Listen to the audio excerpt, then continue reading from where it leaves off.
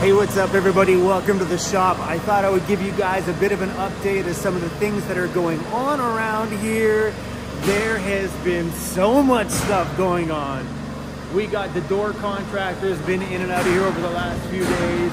We got the framers and stuff upstairs. The electrician's been hard at work, and I thought today we would give you guys, well, a little update.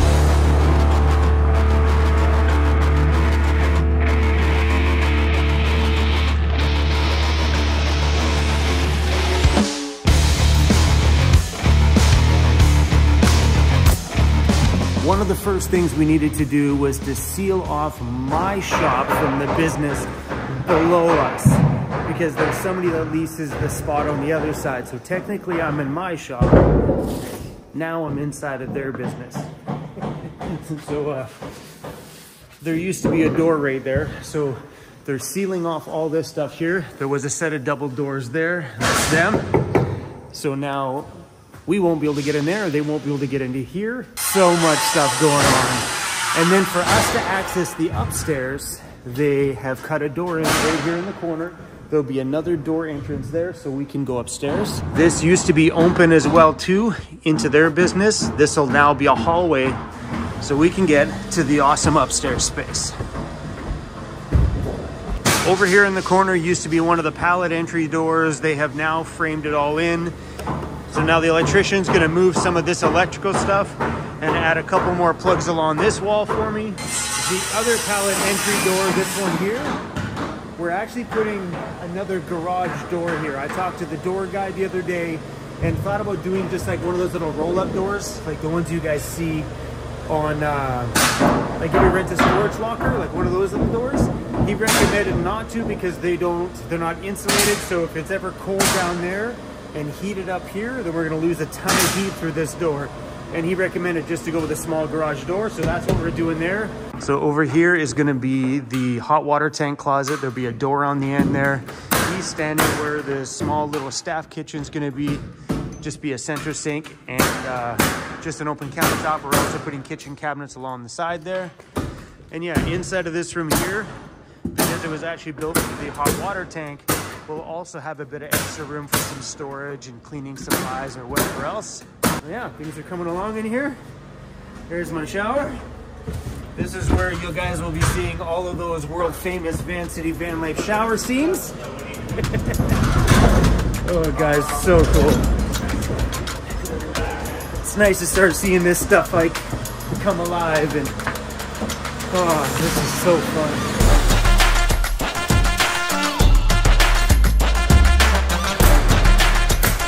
Well, that's a wrap for me over here for the holiday season, my friends. So warm in here. I left the heater on. We're gonna head over to the mainland, I think. I gotta make a pit stop at the shop and grab some batteries and stuff back here so we have enough power to get us through however long we're over there on the mainland, and grab some food for Cruzy. And yeah, damn it, Christmas is right here.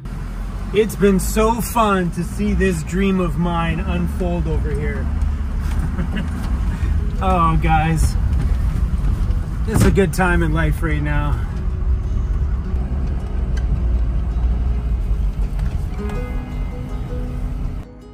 Let's go. Come on, bud. We're all packed up. Let's go. We got our Christmas presents here for everyone. I got you some presents too, bro. Look how dark it is outside, and it's only 4:42 p.m. It's ridiculous. Gas on this island has been pretty darn cheap.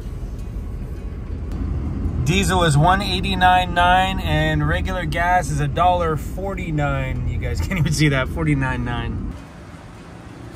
We haven't seen gas as cheap as $1.49.9 out here in quite some time. Too bad diesel wasn't $1.49.9. We got to fill up both diesel tanks.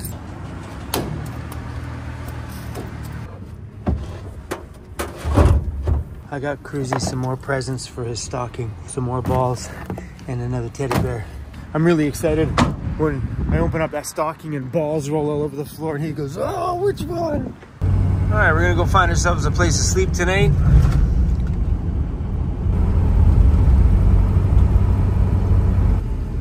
It's kind of a weird angle, this one. This one's kind of curved this way and curved up this way.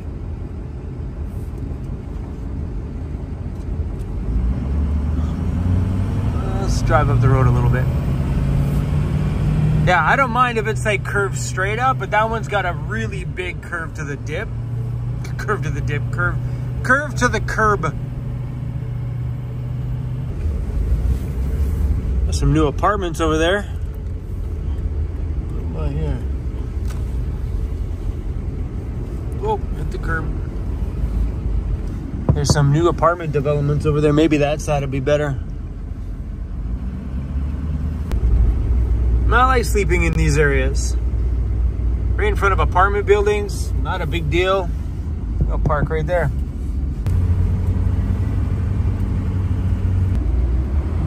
A spot there would be okay.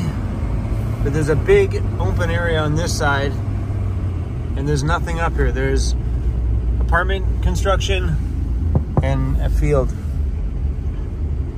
And this is a good spot right there, baby. Yeah, get it.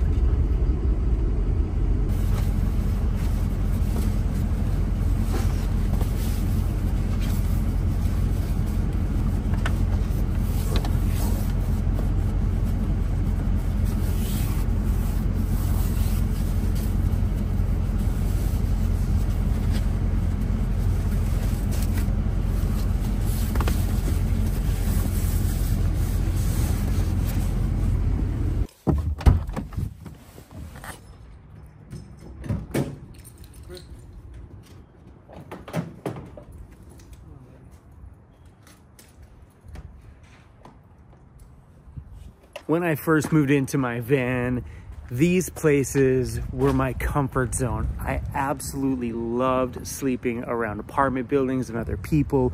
Maybe it was like the little city boy in me, but I absolutely used to love these areas. Who are these for?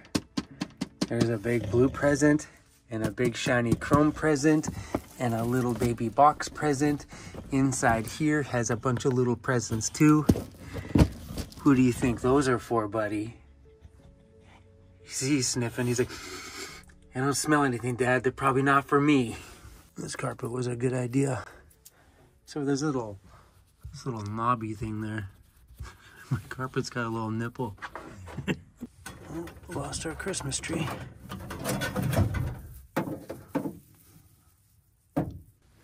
What's going on here? Here we go. Not sure, it's got a squeaker. You're getting spoiled these days, buddy. You realize the entire world's gonna hear you out there, right?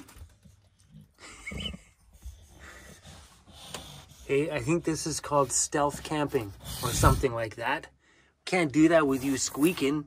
Oh my gosh, last night, he chewed that thing for like a half an hour. I'm lying in bed in the dark trying to sleep and all I hear is squeak, squeak, squeak, squeak. That was his other toy. He got him a couple new ones. Sometimes he just goes crazy. You sit there and chews the squeaky, squeaky.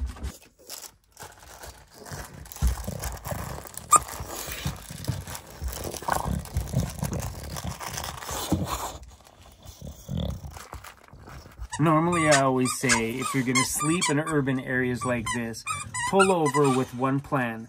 Sleep. That's it. No hanging out, no cooking, no nothing. Just pull over here, sleep, get up, and leave in the morning. Cruisy. Because what happens is the world outside starts to hear everything, especially when you're in an uninsulated van. All this noise is going straight outside. So if someone's walking by, they're going to be like, what? He's squeaking in the back of that van.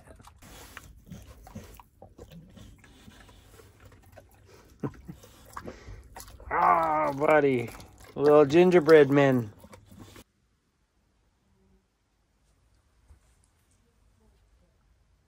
You can hear everything.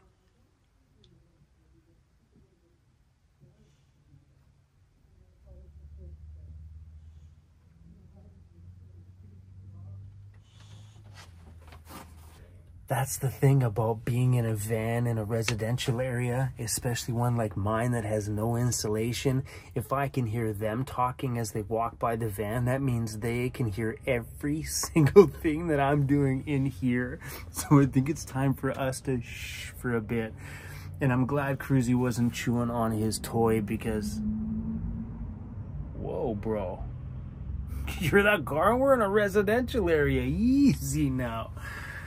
Oh, but I'm glad Cruzy wasn't chewing on a squeaky toy, because that's the stuff that sets off alarms for people when they walk by a vehicle and they hear noise inside of it. And if they're the kind of person that gets scared with stuff like that, they're going to call the police. The police are going to come by and they're just probably going to ask you to move on. First thing they're going to do is like, hey, what's that noise in there? And I'm going to be like, this is my dog. He's doing his squeaker. I'm sorry.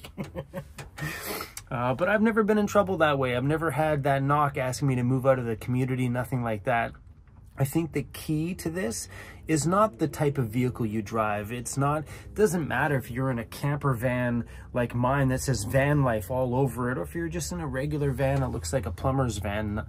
I don't think it really makes a difference. I think the key is they should not physically see you living in the van.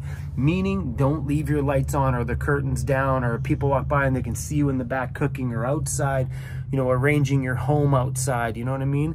Pull up to these areas, treat them as your bedroom, pull up, climb through, go to bed, get up in the morning and move out of the neighborhood. If you can do that in those places and you kind of go unseen, they may see the camper van. Who cares if they see the camper van? As long as they don't see you living in it, then you can repeat that area as many times as you want. Just don't do it day after day after day, but you could repeat that spot every week, and I guarantee you keep that rotation, you won't have any problems whatsoever. Anyway, guys, it was awesome to have you in my shop with me over there. That is the most exciting thing going on in my life right now, and everything inside of me is on fire for that place. I'm just so stoked about all of it, and having you guys ride along with me for part of that journey means the world to me. That shop there is literally the accumulation of everything I've done in my van life. Every time I never had to pay rent for a traditional place to sleep at night, I'd save a part of that rent money, put it in the bank, and over the last 6 years, it's allowed me to put my dreams into play. Think about that. Oh, guys, so if you've got this dream in your mind and there's been things holding you back, like paying too much for rent, van life is an option. 100% an option. This lifestyle can be freedom for some people that feel trapped. This lifestyle can be a way to save money to make the best out of your pensions as you retire. This lifestyle can also be a way for someone like me who still likes to grind and work hard to be able to save money for 6 years of not paying rent. And then at the end of all that 6 years, take that little nest egg you've been saving and start your dream. That's the beautiful thing about van life and not living traditionally, is it is a little cheaper. And if you've still got that income coming in, it allows you to do more things, gives you more freedom. Anyway, guys, I'm having a lot of fun with this new stage. So give me a thumbs up on this video if you guys are going to continue rolling along with me. We have so much fun stuff happening. As soon as we get back after Christmas, oh, those parts from Ford better be here, because I am ready to go home and go out and find some snow, do some snow camping, and go get the van stuck. And all the fun things that I love to do is all coming in the new year. It should be a fun one. I'm hoping that we can leave 2023 behind and 2024 has no breakdowns. Do you realize 2023 has been the only year out of the whole time I've been in van life we've had breakdowns. This bit, it sucked. Is what I think about that. All right, y'all. Tomorrow morning we're getting on the ferry first thing and heading over to the Lower Mainland because it's Christmas, my friends. So if you have any tips for places in Vancouver to go see some serious Christmas lights, man, I remember back in the day, I used to know where all these cool places are. But if you do have any tips and tricks on where to find some rad Christmas lights, let me know. And maybe we'll go drive around some neighborhoods and find some cool stuff. All right, y'all. See you soon. Bye.